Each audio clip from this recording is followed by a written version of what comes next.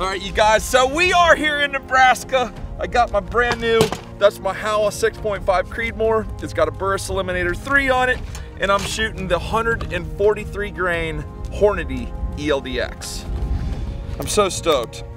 And my fingers do not work in this cold weather. It's unbelievable. Out here in the Midwest, you have a lot of wind, you have a lot of conditions, and so I just want to make sure we are still sighted in because I've been dragging this gun all over the country. When you have this much time and money tied up in a hunt, when it comes time to make your shot, you want to have all confidence in your gun.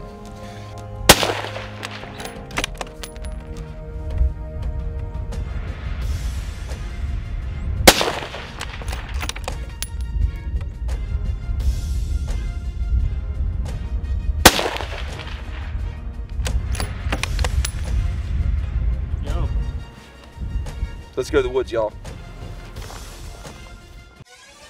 It is opening morning of rifle season here in Nebraska. I'm at the legendary Seth McGinn's house. This is the founder and owner of Can Cooker, y'all, in all his glory. He's lying. My name's Joe.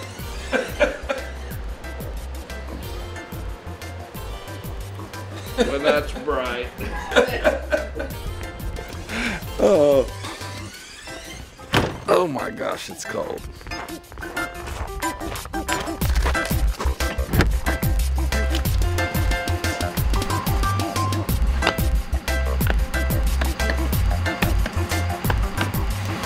Oh yeah, baby. That's what I'm talking about. Rolling? No, I'm using the light as helping you see where you're at. Actually, it's not. Opening day of deer season has just a special meaning to millions of Americans, and today is that day. So glad you're with me. You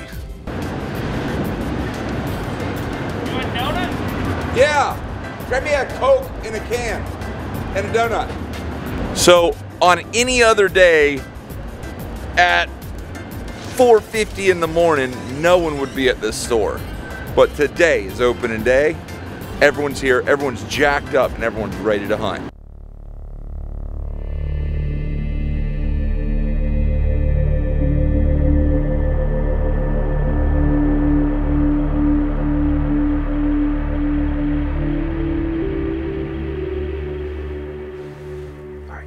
It's first light right now.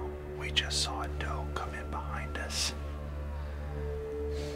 We're in a little box blind, big CRP patch behind us, a hardwood river bottom in front of us.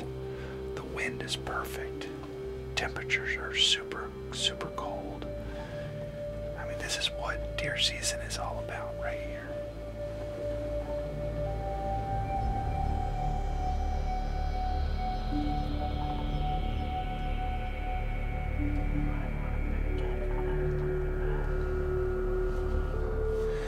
Literally, it is just light, and we've already seen a beautiful 7-point, a little spike, and about 4 or 5 does. I mean, the deer are on their feet, no doubt.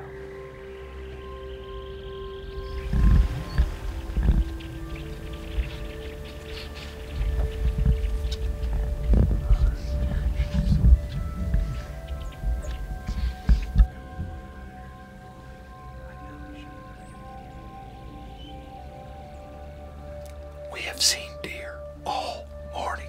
Over there, over there, over there, back there. This is nuts. We just gotta see the right one. We've got a dilemma here. Our buddy sees a big buck about 225 yards away, and all he's got is an archery tag. We're seeing deer here. I don't want to just bust everything up, so I'm trying to be patient. We're gonna put the stock on this deer right now. Seth's all ready. If you call that ready.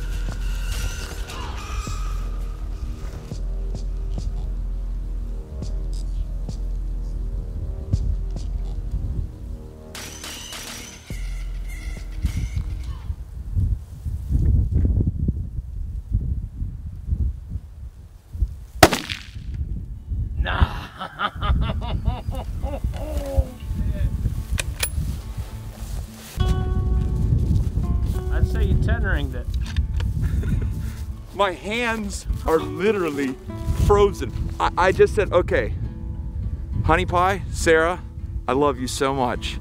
And I tell you all the time to see it happen, take a breath and relax. And I literally was talking myself through that as if I was talking to you. I wish you were here so much, and I would do anything for you to have just killed that deer. Next year, it's your year, honey. I love you.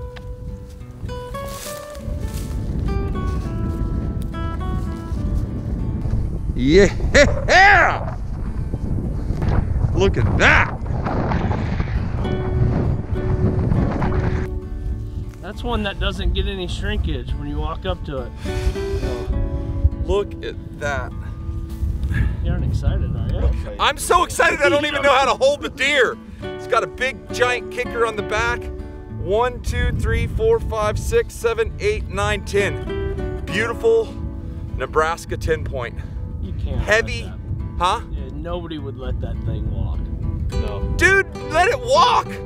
If I would have thought this was the biggest thing I could possibly kill, I would have rode a horse from Florida to here to hunt it. That is what, as a kid, man, I dreamed of having a shot like this. And you know what, you guys? I shot him right in the neck because that's where I had the shot. And you know what? I practice with my guns a lot. Yesterday, I came up here, I went to the range, and I practiced and practiced and practiced and fine-tuned it so I knew it was shooting dead on.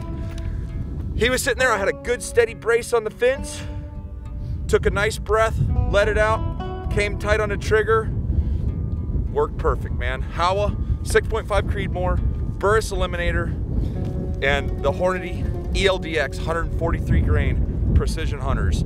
That combo is lethal. I am so stinking stoked. Yeah! So I just came over here to Seth's house. Snow all over the ground, and I want to cook him a little southern deer meat dish, something that I grew up eating, something that I loved. This is a piece of the ham, a piece of the hind quarter.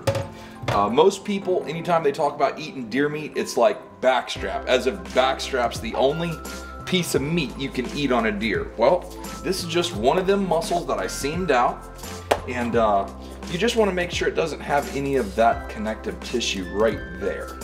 If you don't have any of that, it's probably going to be tender. So what I like to do is I'll cut one steak right down, and when you get to it, just cut it off. And that's going to leave that silver skin on the bottom. Always cut across the grain, like the grain of the muscle goes this way, you want to cut this way, otherwise you'll have real chewy meat. Alright you guys, so we've got all of our steaks out cut pretty, and we're going to season them up. You can season them with whatever you want. Seth actually has some really good seasonings if you go to cancooker.com, and then I have a seasoning that I use a lot called Everglades. That's some of his. This is some garlic salt. This is onion pepper. I wanted black pepper, he handed me this. So the trick is you're just gonna season it up. Nothing too crazy. Take yourself a Ziploc bag just like that. Fellas, if you're cooking in the kitchen and you don't make a mess, your wife will love you. It took me 42 years to learn that. Take and flour your little deer meat steaks, just like that. A lot of times I'll just let them sit in there like that for about 5 or 10 minutes and it sort of adheres to them. Here's a super cool trick when you're pan frying stuff. In your oil, add some butter. You can add a little, you can add a lot, but that butter's gonna add a little browning effect to the meat that you're cooking. Look at that little piece of love.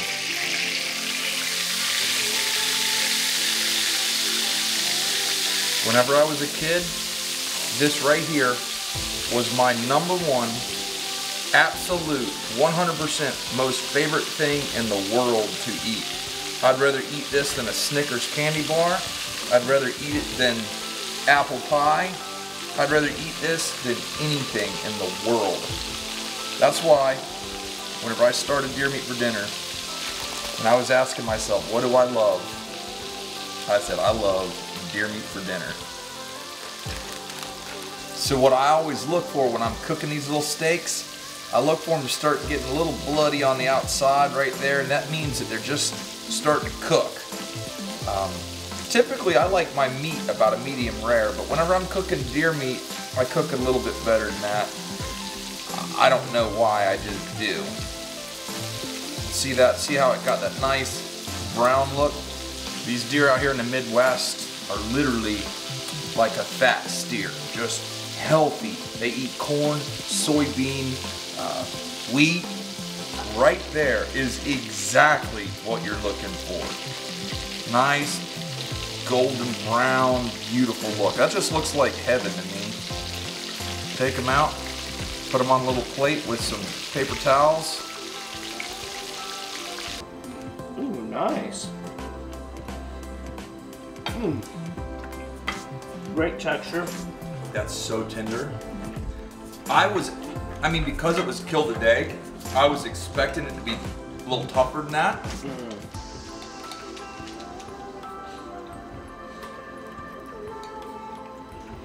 You taste any game in there?